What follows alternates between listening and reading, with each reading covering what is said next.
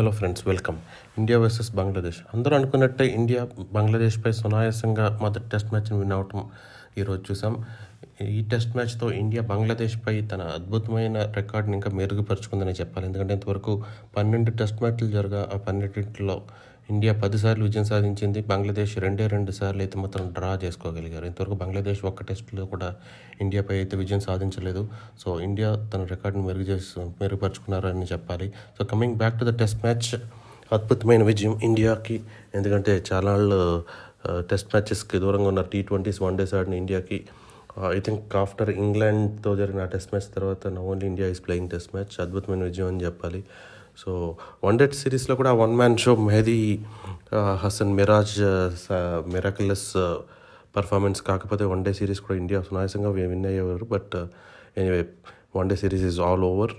Now coming to test match, అద్భుతమైన విజయం చెప్పాలి. ఎందుకంటే ముఖ్యమైన టేక్అవేస్ అని చూస్తే కుల్దీప్ యాదవ్. ఎందుకంటే నెక్స్ట్ ఇండియాకి ఈ సెకండ్ టెస్ట్ అయిపోయిన తర్వాత next series before world test championship end అయ్యే లోపు ఇండియాకున్న అతిపెద్ద సిరీస్ ఏంటంటే 4 test match series with mighty Australians. Australia అయితే ఇప్పుడు వరల్డ్ టెస్ట్ ఛాంపియన్షిప్లో టాప్ పొజిషన్లో ఉన్నారు. ప్రస్తుతానికి Australia versus south Africa series జరుగుతుంది. ఆస్ట్రేలియా ఫస్ట్ ప్లేస్లో ఉంటే సౌత్ ఆఫ్రికా సెకండ్ ప్లేస్లో ఉన్నారు. India is competing and trying to get in to first top two places, competing with south Africa and Australia అని చెప్పాలి. ఎందుకంటే south Africa top second place, India is in third place. ఈ match విజయంతో శ్రీలంకని 4వ ప్లేస్కి వెనక్కి నెట్టి ఇండియా థర్డ్ ప్లేస్కి వచ్చారు. సో చాలా రసవత్తరంగా సాగుతుంది ఈ కాంటెస్ట్. సెకండ్ టెస్ట్ మ్యాచ్లో కూడా ఇండియా విన్ అయ్యి ఆస్ట్రేలియన్ సిరీస్కి వెళ్ళి అద్భుతమైన విజయం సాధించాలని కోరుకుందాం.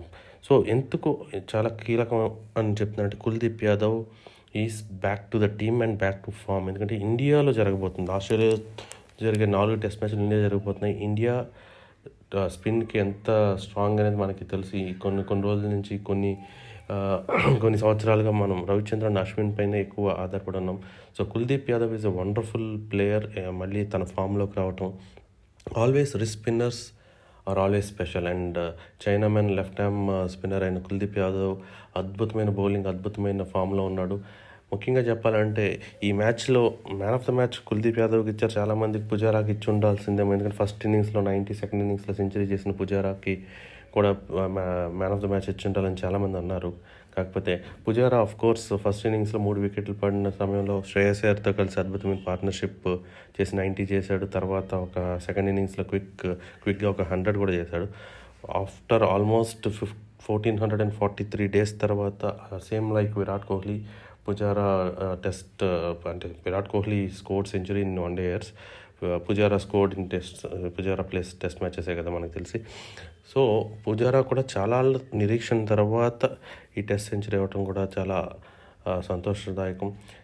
Man of the match Kuldeep యాదవ్కి ఇవ్వటమే కరెక్ట్ అని అంటాను. ఎందుకంటే of course Pujara played vital innings, but పుజారాది match saving innings first ఇన్నింగ్స్లో అయితే whatever the small innings Kuldeep Yadav played with Ashwin, that is a match winning innings అనే చెప్పాలి. ఎందుకంటే అద్భుతమైన పార్ట్నర్షిప్ అది. ఎందుకంటే 300 odd runs ఉన్నప్పుడు వాళ్ళిద్దరూ కలిసి మంచి పార్ట్నర్షిప్ నిర్మించి 400+ runs చేసి that is the turning point of this match. ఎందుకంటే అప్పుడు 400 దాటిన తర్వాత మంచి లీడ్ మంచి స్కోర్ సాధించి వాళ్ళని తక్కువ స్కోర్కి కట్టడి చేశారు.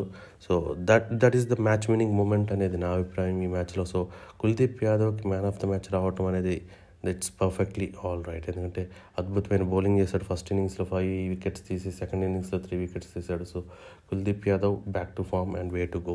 Congratulations to him. అండ్ ఇదే ఫామ్ని తను కంటిన్యూ చేస్తాడని చెప్పి అంటిల్ ఆస్ట్రేలియన్ సిరీస్ వరకు కూడా ఫామ్ను కొనసాగిస్తాడని చెప్పి అనుకుందాం. ఇంకా రవిచంద్ర విషయానికి వస్తే is no more a bowler.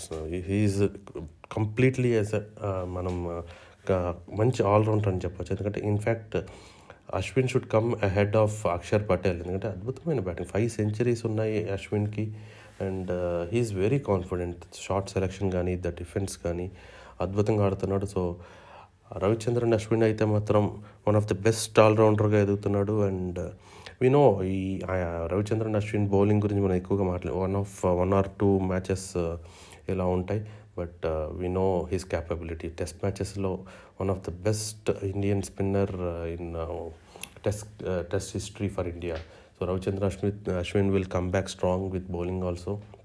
So he had a little disappointing with respect to bowling అని చెప్పొచ్చు. But anyway other two spinners ఆ గ్యాప్ని పూడ్చారని చెప్పాలి. ఎందుకంటే Axar Patel also bowled very well. Second ఇన్నింగ్స్లో 4 వికెట్లు తీశాడు. సో టేక్ అవేస్ అంటే స్పిన్ డిపార్ట్మెంట్ అయితే they came back very strong. ఈ మధ్యకాలంలో స్పిన్ ఇండియన్ స్పిన్నర్స్ అంతగా రాణించట్లేదు. So very happy to see that Indian spinners played really well. And that man Mohammed Siraj, what a player is becoming. ఎందుకంటే T20s చూసాం, బుమ్రా గయార్జుల్లో T20స్కి వచ్చి మంచి bowling వేశాడు. మన వన్డేయర్స్లో అద్భుతంగా బౌలింగ్ చేశాడు. And test match is perfect test bowler. ఎందుకంటే ఆ రిథమ్ కానీ the way he's bringing back ball inside అని కానీ అద్భుతమైన బౌలింగ్ చేస్తున్నాడు. ఫస్ట్ బాల్లే వికెట్ తీసి అండ్ ఆల్సో ఆ వికెట్ అనే కాదు, ఆ కాంటెస్ట్ బ్యాట్ అండ్ బాల్ మధ్యన contest heated arguments.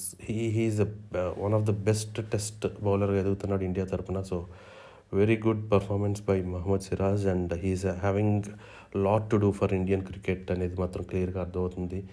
He has a great future. ఇలాగే కనుక కంటిన్యూ అయితే కనుక he's going to do wonders అని చెప్పొచ్చు. And coming to Shubman Gill తన ఫస్ట్ టెస్ట్ సెంచరీని నమోదు చేశాడు. So congratulations to young Shubman Gill.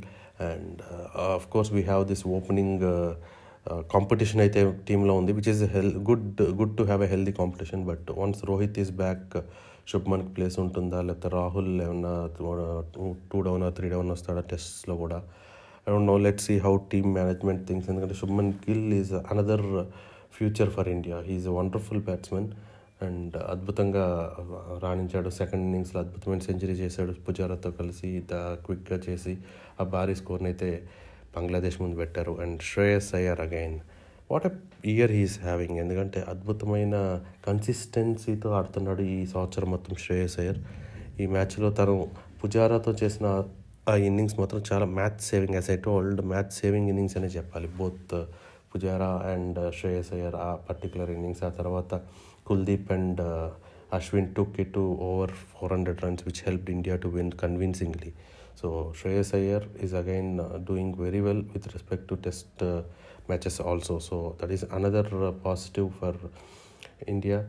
Senior players Rahul, Virat, Vihalmayar, but we know their ability, how they can bounce back. So nothing much to worry about that. Umesh kuda decent gaane bowling chesadu. So overall it's convincing victory for India. 500+ target పెట్టారు. కొంచెం 2 sessions అయితే మాత్రం కొంచెం కంగారు పెట్టారనే చెప్పాలి. Bangladesh openers అద్భుతమైన century opening పార్ట్నర్షిప్తో బాగా start చేశారు. ఎందుకంటే మనం చూస్తున్నాం బంగ్లాదేశ్ మంచి సర్ప్రైజెస్ అయితే ఇస్తున్నారు. వన్డేయర్స్ నుంచి చూస్తున్నాం. సో అలాంటి సర్ప్రైజ్ ఏమైనా వస్తుందా అని భయం అయితే అందరిలో కలిగింది. But anyway 4th day match అవ్వలేదు, 6 వికెట్స్ పడినాయి. But 5th day within 1 hour 50 minutesలోనే India అయితే మాత్రం 4 వికెట్లు తీసి అద్భుతమైన విజయాన్ని అయితే సాధించగలిగారు.